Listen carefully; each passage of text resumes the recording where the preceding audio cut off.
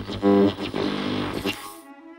name is Suresh Naidu. I'm a professor of economics and public affairs at Columbia University. My line on neoliberalism is that every ideology operates like the Catholic Church. It operates at the level of like high theology, big abstract ideas. It operates at the level of concrete policy arguments and things to do. It's like advice to kings and princes.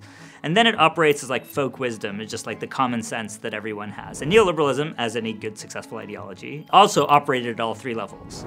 It was both kind of a body of loosely joined like legal and economic arguments. Intellectually kind of derives from, in some sense, the first fundamental welfare theorem of economics, where it's like, okay, well, if you have blah, blah, blah, no externalities, complete contracts, perfect markets, perfect competition, then laissez-faire basically delivers an outcome that the government can't improve on without making somebody worse off. And then the high theory is kind of like, well, when there are conditions under which that obtain, can we, even when those conditions don't obtain in reality, can there be stopgap institutions that make the market look like perfect competition even when it isn't?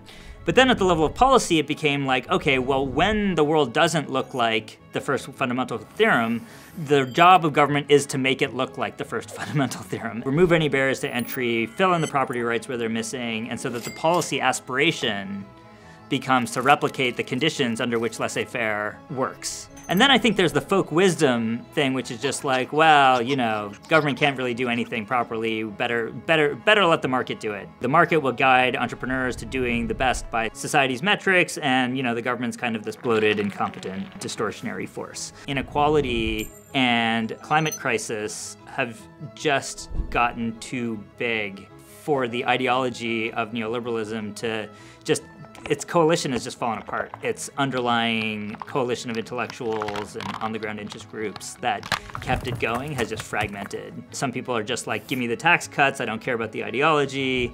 Other people are into the ideology, but then don't have a material constituency that actually cares about it anymore. One of the reasons we need to go past neoliberalism is that I don't know that there are that many neoliberals anymore. I think I first thought that with Brexit, and then I thought that with Donald Trump, and now I definitely think it. Climate change being the other thing, we clearly face this congestion problem on a global scale of filling the air with carbon, that the doctrine of pricing according to marginal cost just makes no sense in both on the technological side and given the scale of the climate crisis.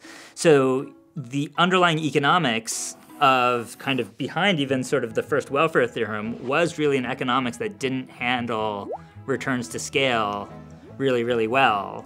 And so given that we have transitioned to this economy in which returns to scale, sort of low marginal costs, non-rivalries, common pool problems are just not on the periphery of the problems of humanity, but rather front and center to the problems of humanity.